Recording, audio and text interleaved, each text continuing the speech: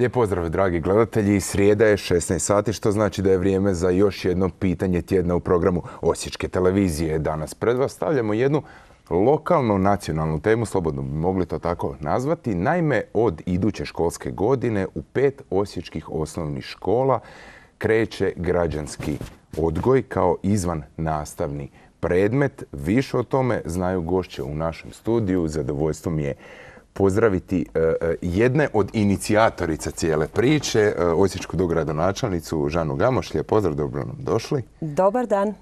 Mirna Šmit, dopredsjednica, jesam dobro rekao, dopredsjednica udruge Dokica, Osječke udruge Dokica. Lijep pozdrav, dobro nam došli. Dobar dan, hvala lijepo. Jako je ugodno kod vas. Da, eto, drago mi je. Sigurno je malo ovako hladnije i svježije nego vani. Mada se to ne bi moglo vidjeti, po meni sam se već malo orosio, ali eto, drago mi je da se ugodno osjećate ovdje kod nas. Mirna, znamo se, ali bit ćemo na vi za potrebu ove današnje emisije. Može, dogovoreno. Dogovoreno. Gospođo Gamoš, građanski odgoj je nešto što se već dugo spominje, ne samo u gradu Osijeku, općenito u Hrvatskoj. Mnogi to gledaju kao jednu važnu sastavnicu osnovnoškolskog obrazovanja koja nedostaje. Pa ipak sve kod nas ide nekako presporo, na to smo već nekako navikli. Vaša inicijativa, odnosno vaša i osječkih udruga, mogla bi početi mijenjati situaciju, barem u gradu Osijeku. Naravno, s tim da želim samo podsjetiti dakle, da je građanski odgoj i obrazovanje već prisutan u osnovnoškolskom i srednjoškolskom obrazovanju u Republici Hrvatskoj kroz međupredmetne sadržaje. Dakle, on se već provodi. A potreba za uvođenjem izvan nastavne aktivnosti u osječkim osnovnim školama je zapravo rezultat ankete koju je proveo grad Osijek u suradnji sa udrugama Dokica, Breza, Volonterski centar Osijek i Nansen Dijalog centar, gdje smo zapravo pitali upravo one koji rade sa djecom. Da li je potreba, kolika je potreba za dodatnim pojačanjem građanskog odgoja i obrazovanja u osnovnim školama, što uključuje konkretan kurikulum, što uključuje dodatnu edukaciju nastavnika. I nakon što smo, dakle, anketa je Mirna provedena, je li tako, u prosincu prošle godine, rezultati su, dakle, od 17 škola koji su sudjelovali, osnovnih škola s područja grada Osijeka koji su sudjelovale u anketi, 11 škola se, da tako kažem, glasno i jasno izjasnilo da želi pojačani građanski odgoj i obrazovanje u osnovnim školama. I tada mi nastupamo zapravo temeljem toga, krećemo evo u cijelu ovu priču gdje od jeseni krećemo sa 5. razredima 5 osječkih osnovnih škola. Inače, evo, jako je dobar naziv našeg projekta zajedničkog Osijek to go. Aha, Osijek tu, građanski odgoj, pretpostavljam. Da. Kako je izgledala ta anketa? Što ste pitali sad u te škole, nastavnike tih škola, ravnatelje, pretpostavljam? Pa Mira će to puno opušteni razgovor. Ja mislim da bi nam trebalo 1 sat i pol vremena ove emisije, ali kao što je gospođa Žana naglasila, upitnik, ja bih rekla pozitivno, na upitnik je odgovorilo 11 osječkih osnovnih škola. Pitali smo nekoliko pitanja kako su zadovoljni dosadašnjom provedbom građanskog odgoja i obrazovanja koji smo spomenuli se provodi od 2014. kao međupredmetni predmet, što im zapravo nedostaje, gdje vide mogućnost kapacitiranja kako nastavnika, tako i možda nekakvih kapaciteta škola ili učenika. Većina nastavnika na anketni upitnik su odgovarali uglavnom predstavnici stručnih služba i neki ravnatelji osnovnih škola. Većina njih je naglasila zapravo da su zadovoljni sa dosadašnjom provedbom, ali im nedostaje dodatna edukacija nastavnika i konkretan materijal, što bi značilo radni materijal koji će biti svojevrsna smjernica nastavnicima na koji način zapravo raditi na temama građanskog odgoja. Spomenuli ste da je to nekako manje više uvijek aktualna priča. Kako na najbolji mogući način zapravo govoriti o građanskim kompetencijama učenicima osnovnih škola, a da ostanete objektivni, suzdržani i da zapravo ostavite dovoljno prostora da se vidi A, B, C ili D strana jedne određene teme. Tako da smo prema analizi anketa zapravo uvidjeli da im je potrebna dodatna edukacija i kurikulum, to jest materijal. Upravo zbog toga je i pokrenuta inicijativa potpisivanja sporazuma grada Osijeka i grada Rijeke. Doći ćemo i do toga. Međupredmetna nastava, što to točno sad znači u praksi? To bi značilo da svaki nastavnik hrvatskog, engleskog, geografije, povijesti u određenim trenucima, u temama svojih predmeta može poučavati o građanskom odgoju. Koliko su oni to često u praksi činili? Pa jesu. Jesu? Da, i to najčešće je bilo na satu razredne nastave. Na satu razredne nastave i većina nastavnika povijesti je imala jako puno prostora govoriti o predmetima, o temama građanskog odgoja, recimo dosta o ljudskim pravima ili nekakvoj političkoj pismenosti koja se mogla provući kroz predmet povijesti. Spomenuli ste već priču Rijeka, sporazum, sastanak, otprilike prije mjesec dana se to dogodilo. Da, 7. svibnja. Ugovor, tom prilikom potpisan je određen ugovor s gradom Rijekom. Što je točno bilo sve predmetom tog sporazuma? Dakle, 7. svibnja grad Osijek i grad Rijeka sklopili su sporazum o suradnji na provedbi projekta izvannastavne aktivnosti građanski odgoj i obrazovanje. Taj sporazum podrazumijeva da će grad Rijeka besplatno ustupiti gradu Osijeku priručnik učenik građanin koji je namijenjen učenicima. Zatim će ustupiti smjernice za provedbu građanskog odgoja i obrazovanja namijenjen nastavnicima i naravno sve popratne mape. Tako da smo, dakle, obveza Rijeke je ustupiti gradu potrebne materijale, a grad Osijek naravno preuzima na sebe obvezu tiska i distribucije svim nastavnicima koji će provoditi ovu izvannastavnu aktivnost i učenicima. Zašto baš Rijeka? Jesu li oni pioniri u toj cijeloj priči ili? Zato što je Rijeka dobar primjer kako je išao taj put i dobar primjer jer već imaju rezultate iz prakse kako, dakle, u okviru provođenja izvannastavne aktivnosti.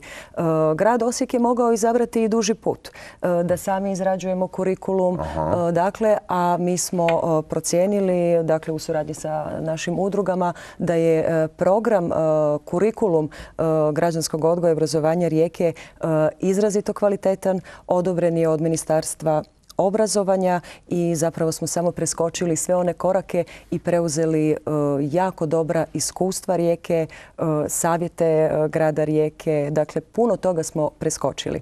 I evo i ovim putem naravno hvala gradu Rijeci i svima s kojima smo surađivali do sada, a naravno surađivat ćemo i dalje. Budući da je ovdje riječ o kurikulumu za 5. i 6. razrede.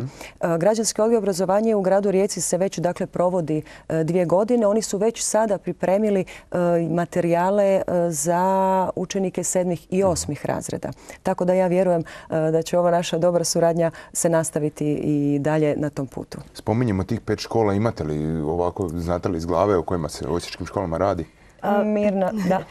Ja bih samo se nadovezala da zapravo riječki model je preuzela i Primorsko-goranska županija, Istarska županija, grad Ogulin, Opatija, Osijek je, ja bih rekla, je prvi u Slavoniji, što je jako dobar poticaj za ovaj dio Hrvatske, ali isto tako i naznake su i nekih drugih gradova koji će možda u budućnosti preuzeti riječki model. Što se tiče škola, mi smo nekako i u razgovoru sa, nemamo formalnu radnu skupinu, ali sa ljudima koji rade, to su predstavnici udruga koje je Žana spomenula, volonterski centar, udruga Breza, Nanse dijalog centar i udruga Dokica, smo zapravo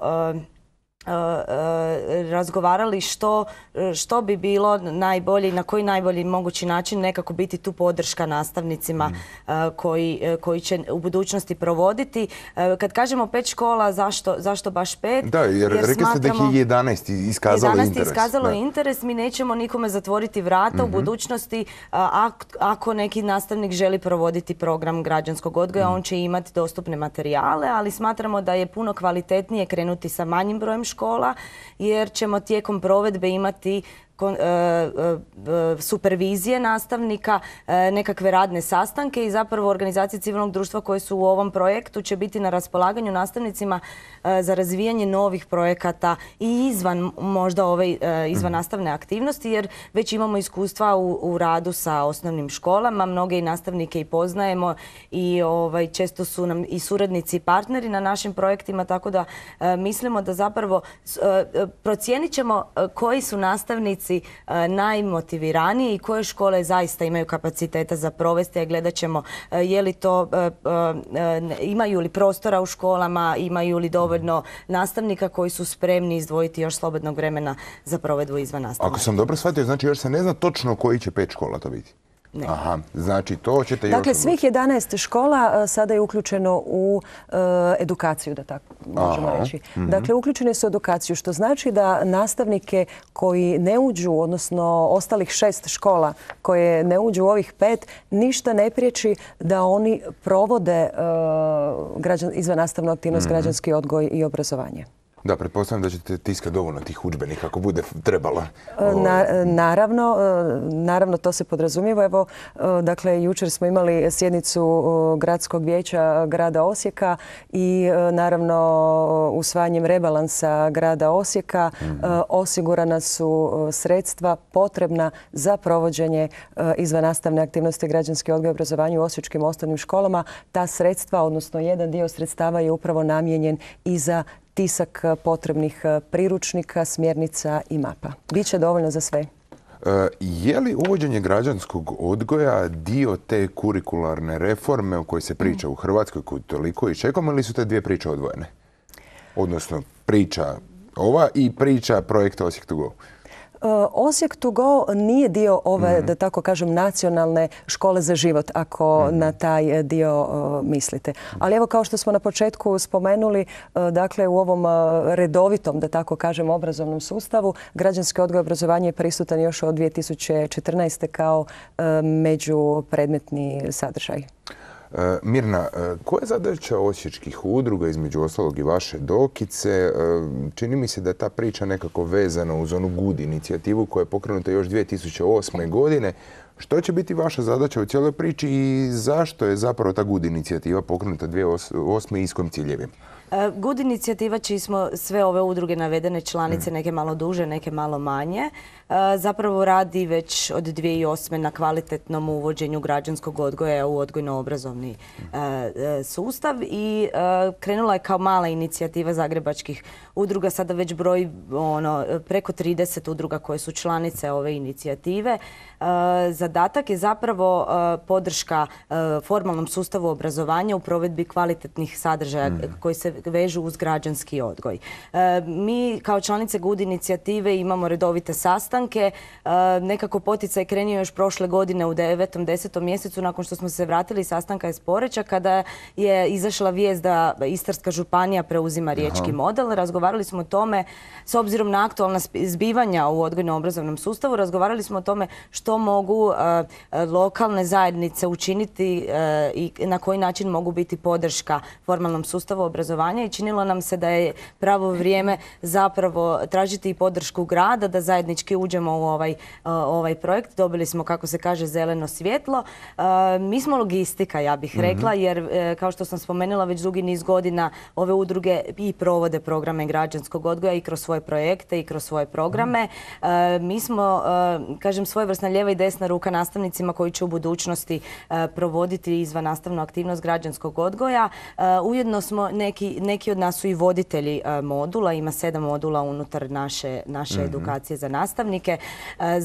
Zašto baš mi? Ne zato što mislimo da smo najbolji i najpametniji, nego mislimo da u suradnji sa nekim vanjskim suradnicima koji dolaze izvan Osijeka, koji su stručnjaci u području građanskog odgoja, ljudskih prava, demokracije i civilnog društva, smatramo da je važno imati nekoga u lokalnoj zajednici ko će moći pod navodnicima kontrolirati provedbu i biti podrška u budućnosti. To je naša uloga. Ja bih svakako ovdje, ako mogu, grad Osijek, odnosno svaka jedinica lokalne samouprave zapravo i ima veliku odgovornost i obvezu upravo u ovom smjeru edukacije naših najmlađih, dakle učenika osnovnih škola, budućih, dakle odraslih ljudi koji će preuzeti ulogu građanina i naša obveza je svakako apsolutno im omogućiti obrazovanje upravo u tom smjeru lakšeg snalaženja u građanskom društvu u kojem živimo, odnosno većoj participaciji i sudjelovanju u lokalnoj zajednici. Vi ste potpisujući ugovor taj sa Rijekom, već ste spomenuli da ste dobili taj udžbenik, odnosno preuzet ćete od njih taj udžbenik koji ćete tiskati za naše učenike. Kako on izgleda? Zapravo radi se, pretpostavljamo, o udžbeniku za nastavu građanskog odgoja. Da, upravo tako. 6 je tema kroz 7 modula. To su svi moduli građanskog odgoja, obrazovanja, politička dimenzija, interkulturalna dimenzija, društvena dimenzija, ima ih. Medijska pismenost, financijska pismenost, filantropija, globalno obrazovanje.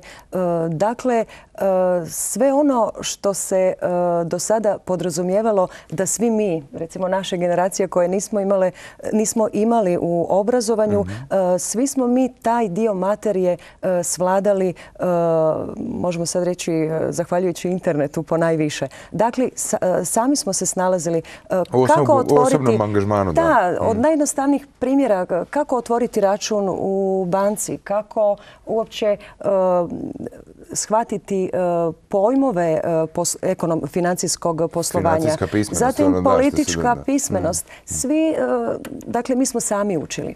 A sada u školi ipak konkretno, evo ako smo već kod političke pismenosti, važno je da svi znaju kolika je uloga i važnost nas pojedinaca u našem društvu i koliko nam politička pismenost zapravo, kolika je snaga koja je u našim rukama. Dovoljno je samo uzeti brojke koje se tiču izlaska na izbor. Mislim da je to dovoljno. Da. Protivnici građanskog odgoja reći će građanski odgoj možda je podloga za implementaciju nekih negativnih zapadnjačkih vrijednosti, narušavanje demokršćanskih vrijednosti, promicanje rodne ideologije, lijevih ideja i sl. Kakav je vaš odgovor tome?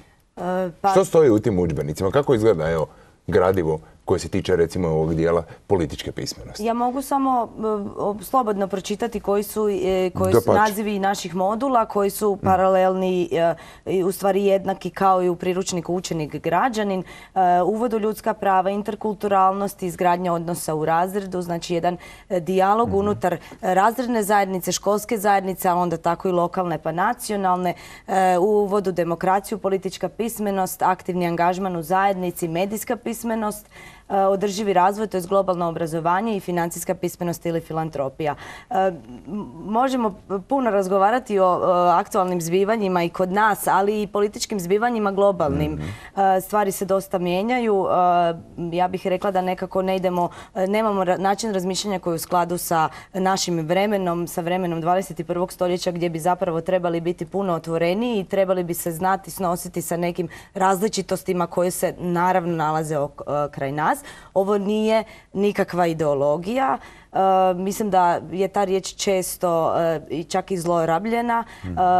Već su neke stvari upečaćene u našem Ustavu, da je zabrana diskriminacije na temelju roda, spola, izgleda, načina ponašanja. To su stvari koje se nalaze u našim glavnim dokumentima, tako da ovo nije nešto što je netko izmislio kako bi proširio svoju ideologiju. Ovo je nešto što će učenicima, ali i nastavnicima ostaviti dovoljno prostora da, kako se kaže, kritički promišljaju sve ono što se događa oko njih. Kako u lokalnoj zajednici, kako u političkom svijetu, medijskom svijetu, tako i, kažem, u školi, u razredu i kod kuće, naravno, gdje zapravo većina odgoja je ključno pitanje za razvijanje nekih daljnjih naših kompetencija. Ako mogu još dodati, dakle, kada bi govorili o osobnosti našeg grada, grad Osijek je pravi primjer koji može si uzeti epitet da ima građanski odgoj i obrazovanje. U našem gradu žive sve nacionalne manjine koje navodi, da tako kažem, i pruža im zaštitu Ustav Republike Hrvatske. Ta činjenica je, njom se ponosimo, u svakoj mogućoj prilici ju ističemo. Grad Osijek je izrazito tolerantan grad. Grad sa malom stopom nasilja. Grad koji živi i promišlja upravo na ovaj način, kao što je sada Mirna navela, koje su to kvalitete građanskog društva. Tako da grad Osijek je možda trebao biti prvi u Hrvatskoj koji svojim primjerom iz prakse zapravo samo nadopunjuje i ovaj obrazovni dio. U krajnjoj liniji radi se o izvan nastavnoj aktivnosti. I nešto bih još, oprostite, na ovu temu dodala. Grad Osijek ima gradonačelnika, gospodina Ivana Vrkića, koji je uistinu pravi primjer za ovu našu današnju temu. Gradonačelnika koji je odmah prihvatio inicijativu uvođenja izvan nastavne aktivnosti, uvidjevši da ovdje apsolutno ne razgovaramo o ideologijama, ne razgovaramo, što ste sve nabrojali, o povijesti, o lijevima, desnima i svemu onome što zapravo čemu mjesto nije u osječkim i u bilo kojim školama. Tako da evo, ja ću svakako iskoristiti priliku i zahvaliti gradonačelniku da je dao zeleno svjetlo našoj zajedničkoj inicijativi i da od jeseni u našim školama kreće građanski odgoj i obrazovanje. Znate kako je? Ljudi su osjetljivi, voli da im se stvari razjasne, pogotovo kada su njihova djeca ili unučad u pitanju, pa red je da kažemo o čemu se radi. Mislim da je to potrebno. Tu je i slobodna volja ravnatelja, slobodna volja osnovnih škola, slobodna volja učenika, učenica i naravno slobodna volja roditelja. Znači radi se u svakom slučaju o predmetu koji se ne ocjenjuje. Ne. Istraživanje provedeno među učenicima koji su u Rijeci pohađali građanski odgoj pokazuje sljedeće brojke koje su vrlo zanimljive. Baš sam se iznenadio kad sam ih čitao. 96% jako je zadovoljno temama koje su se obrađivale na nastavi građanskog odgoja. 90% njih smatra da je nastava zanimljivija nego na ostalim predmetima, a 75% njih redovito je pričalo sa roditeljima o onome što su čuli na nastavi. 86% njih primjenjivalo je naučeno u stvarnom životu i ono što je po meni osobno vjerojatno najveći uspjeh, 100% njih odgovorilo je potvrdno na tvrdnju: poštujem osobe koje su drugačije od mene. 100%. U Osijeku će, osim ovog 100%, ovi rezultati biti još i veći. Ja sam uvjerena. Mislite? Uvjerena. Evo, imat ćemo naravno i nakon što završimo prvu godinu rezultate, tako da onda možemo usporediti, ali jako dobri rezultati i to su naši osnovnoškolci.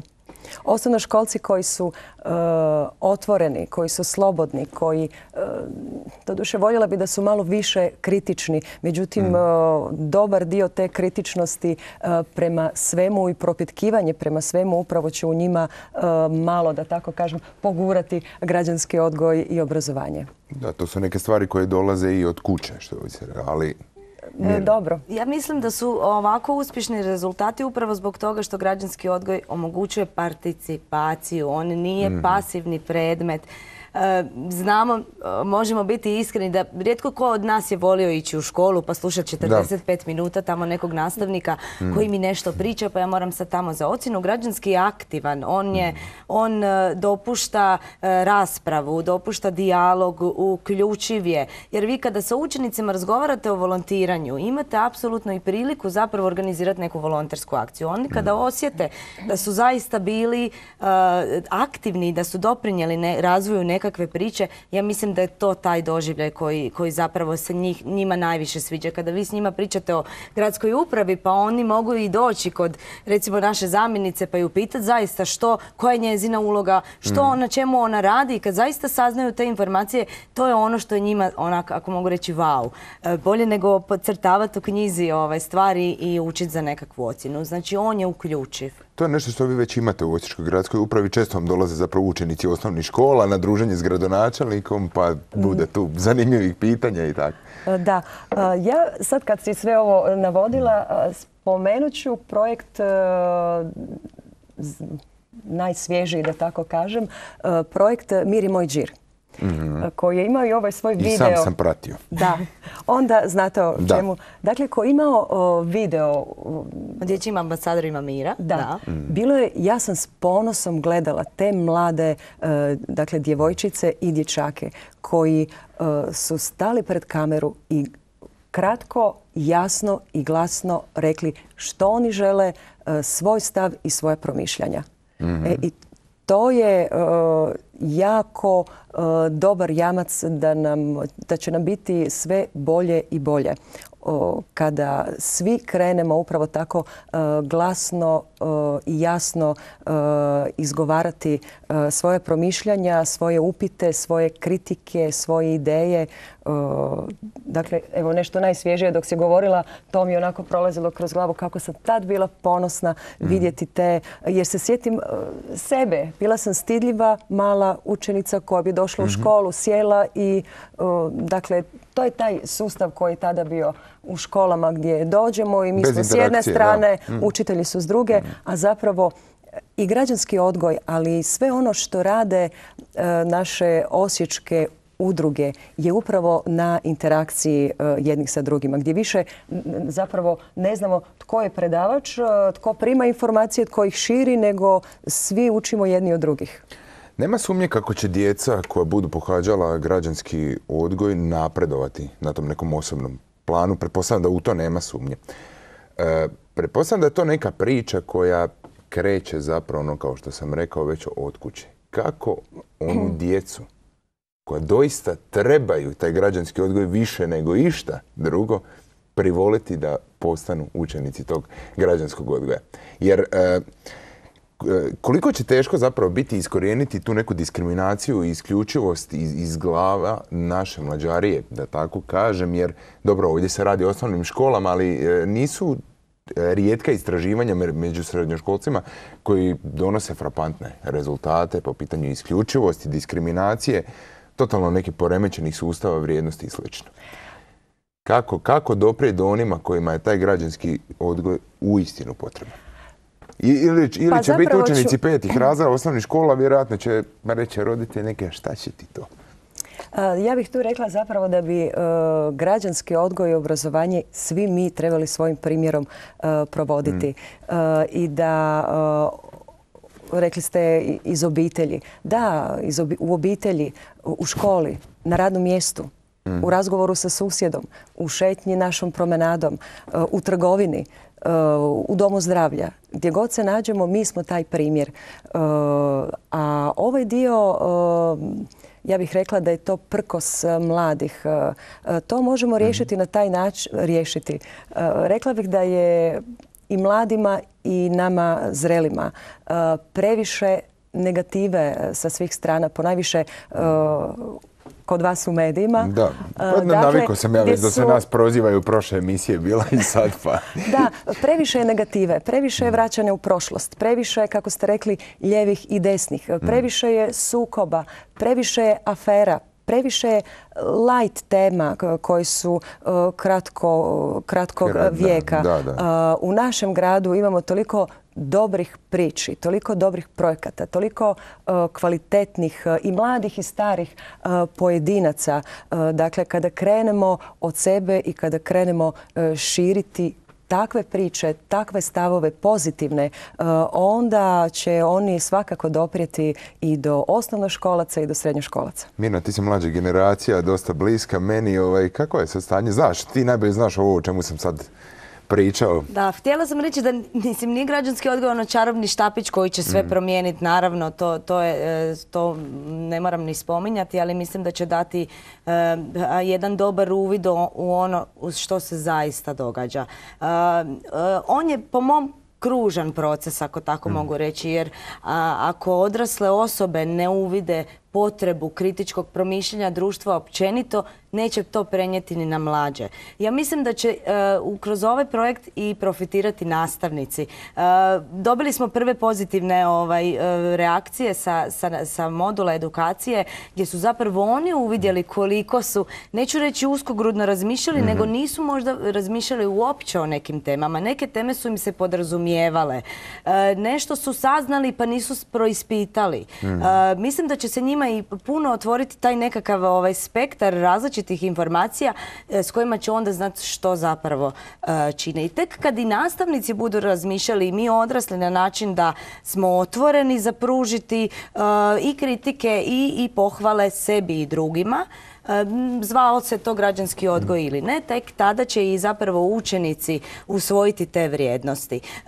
Građanski odgoj je samo jedan početak. Nama je potrebna i neki drugi reforme, da ne govorimo, to je česta riječ, ali kad škola živi građanski, kada od spremačice do ravnatelja, stručne službe i učenika imate taj duh, onda će se zapravo neke stvari, mislim, promijeniti. Moći ćemo biti građanski aktivnije osobe, evo ako tako mogu reći. Kako izgleda edukacija nastavnika? Jesu li dobri učenici?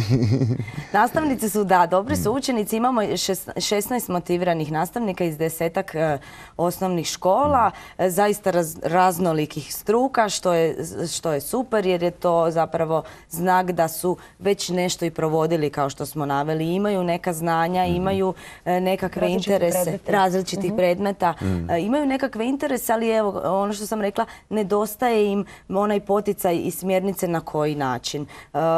Prošao je prvi modul edukacije, to je bio uvod u ljudska prava. Imali smo kolegice iz Centra za mirovne studije iz Zagreba, suradnice koje su zapravo dale nastavnicima uvid u to što je građanski, koja je zadaća građanskog odgoja, a i presjek ljudskih prava i te borbe pod navodnicima za ljudska prava koja je i danas aktualna i prema evaluacijama vidimo da su zaista onako, slobodno ću se izraziti, nabrijani za daljnje module edukacije koji će se događati skroz do listopada. Od Roze Parks pa nadalje. Tako je, da.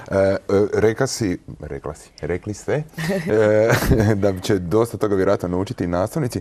Možda i odrasli nauče dosta toga, roditelji te djece, jer evo, istraživanje je pokazalo 75% učenika je razgovaralo o toj nastavi sa svojim roditeljima. Kakav odaziv očekujete ovdje u Osijeku od strane učenika? Što pokazuju riječka iskustva?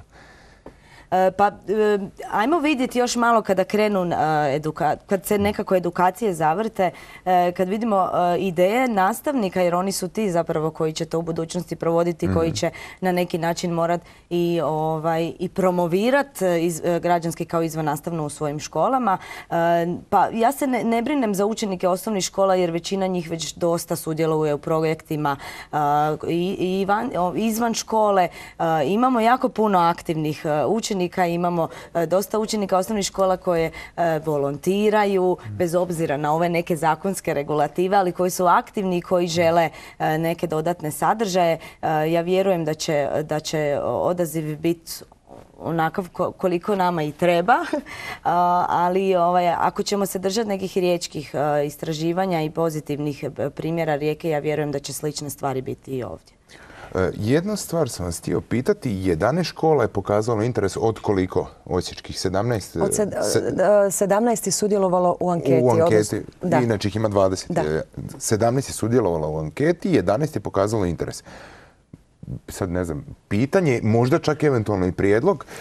Rekli ste 5 će biti škola uključena u priču od jeseni, ali nećete naravno nikom ograničavati u drugim školama. Što ako neko dijete pohađa neku od tih 6 škola koje nisu iskazale interes, da li nekako njima omogućiti da pohađaju nastavu građanskog odgoja? Možda nekako probati pa napraviti neku grupu, nekog profesora, neki koji će raditi s njima možda? Pa sve škole će, dakle svi 11 škola koje sudjeluju u edukaciji će moći provoditi, koristiti materijale. Ali što je s ovih 6? Neko ide, učenik neki pohađa neku od ovih 6 škola koje nisu iskazale interes.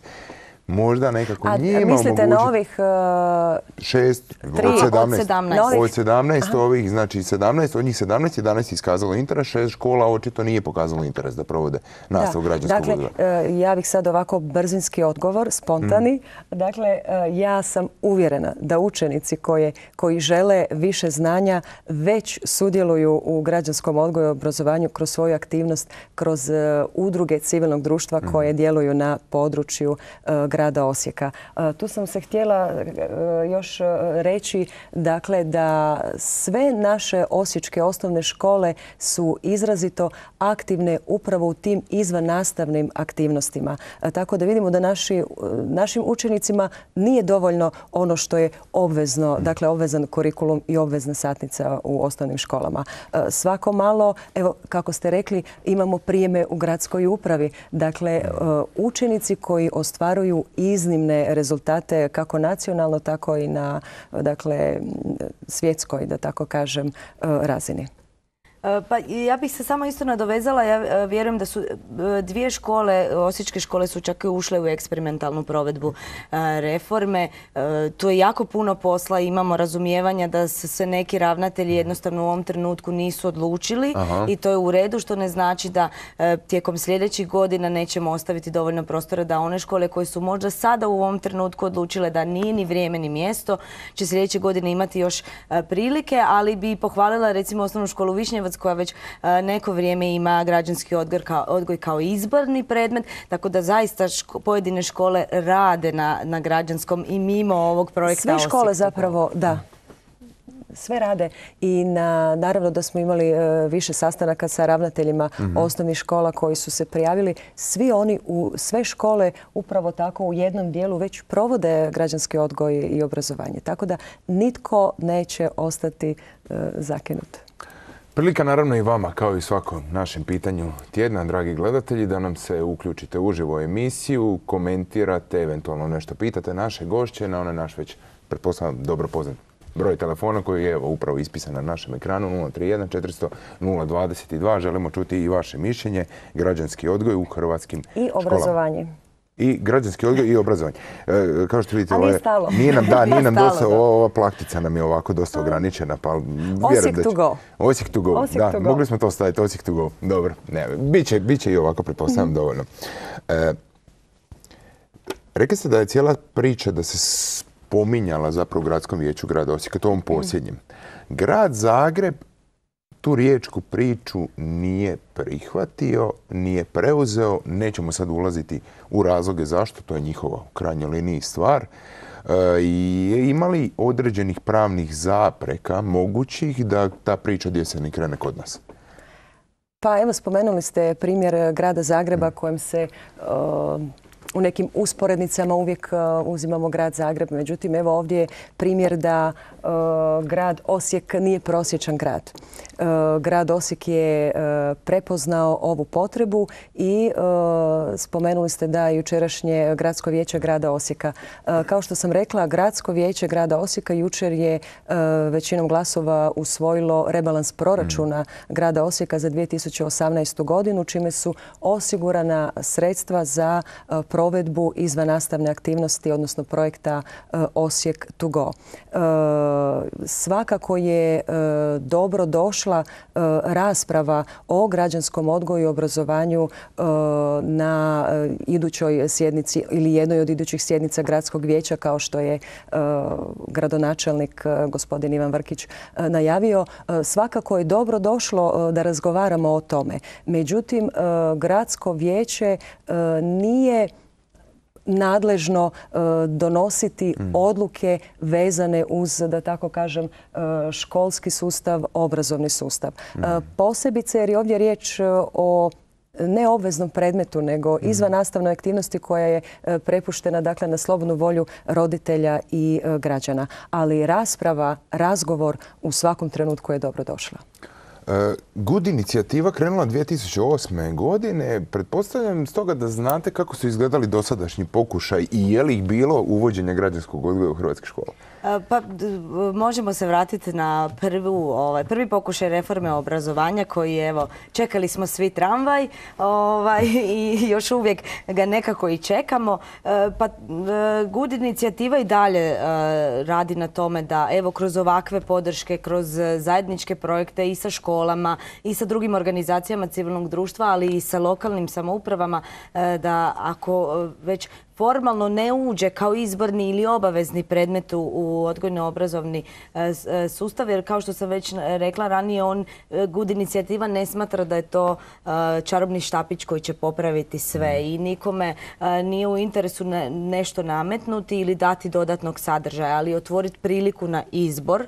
To je već neka druga stvar. Ali evo, kažem, jako puno članica Good inicijative koje na lokalnim razinama rade na tome da se kvalitetnije i sustavnije provodi građanski odgoj. Ja vjerujem da je to zaista uspješno. Mi smo se dobro umrežili i izvan ovog projekta surađujemo sa većinom udruga koje su članice inicijative, koja ima redovne sastanke, koja zapravo i nekako šalje u javnost smjernice prema iskustvima svojima što i kako odraditi nešto puno bolje ili možda malo bolje, ja bih rekla. Pretpostavljam da neke zapadne zemlje, zapadna Europa koje toliko težimo, mogu nam biti uzor u tim nekim stvarima. Kako izgleda obrazovni sustav vani? Obrazovni sustav vani. Evo, nedavno su nam u posjetu udruzi bile 2 studentice iz Amerike koje je totalno drugačiji sistem, ja bih rekla, obrazovanja, otvoreniji za praktičnu nastavu. Mislim da u našem odgojno-obrazovnom sustavu nedostaje praktičnog znanja. Teorije i tekako imamo, ali ne znamo što ćemo s njom. Mislim da je zapadni sustav obrazovanja otvoreniji, ja bih rekla, na način da pruža više mogućnosti praktičnog razumijevanja sadržaja kojeg učimo u školi. Jer ako vi, ono što sam ranije rekla, ako vi nemate priliku isprobati ono što ste naučili, onda ste na 50%, ja bih rekla, usvojenog znanja. Ne bih sad uspoređivala je li bolje ili lošije. Moramo znati što ćemo. Nama ne može pomoći danski model obrazovanja, njemački model obrazovanja, jer apsolutno povezuje drugačiji sistem i funkcioniranja države i razmišljanja građanstva, nego nama treba hrvatski model. Ja bih rekla dovoljno kompetentan da ga možemo svi jednako usvojiti. Ko će kod nas pomiriti sve strane? Da, ali napokon smo i dočekali reformu, dakle, obrazovanja. Ministrica Blaženka Divjak i njen tim vidimo, dakle, rezultate. Od jeseni kreće Škola za život, dakle, u okviru kurikularne reforme. Iz Osijeka su uključene 2 osnovne škole, Osnovna škola mladosti i Osnovna škola Grigor Vitez. Tu je naravno i reforma strukovnog obrazovanja. Dakle, kasnimo u odnosu na zapadne zemlje, ali smo dočekali. Kako će izgledati ta priča, onako otprilike, jeste li upoznati? Kako će izgledati ta priča, sad te kurikularne reforme? Pa upravo na tragu veće interakcije i, ja bih rekla, učenici i predavači, nastavnici će biti partneri na tom putu svladavanja vještina potrebnih za život. Odlično. Danas, ako nas gledaju roditelji, pogotovo ova djeca, kako se uključiti danas u Osijeku, u te neke izvan nastavne, možda izvan školske aktivnosti? Pretpostavljam da su i vaša vrata vaše udruge otvorena.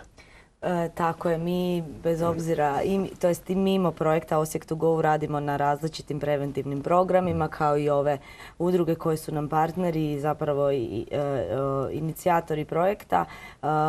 Radimo na projektima koji su uključivi, koji su aktualni. Imamo vremena odgovarati na pitanja učenika. Znamo da su nastavnici često i opterećeni nekakvim dokumentacijama i papirologijom tehnologijom, mi smo tu puno slobodniji. Naravno, ne idemo izvan nekih zakonskih okvira, ali imamo puno više prostora za improvizaciju ili na odgovaranje pitanja, tako da često i koristimo priliku kreirati nove projekte s obzirom na ono što smo čuli od učenika. I vjerujem da će pitanja na koja budemo mogli odgovoriti biti u skladu sa njihovim potrebama. Evo, sa nama nisu kolegice iz udruge Breze, ali ono što svi mogu ovoga trenutka učiniti je već od danas se prijaviti i biti volonteri u projektu koji nam se ponovno vraća u naš grad, a to je Zemlja bez granica. Dakle, evo već od sada mogu se svi uključiti u jedan modul građanskog odgoja i obrazovanja.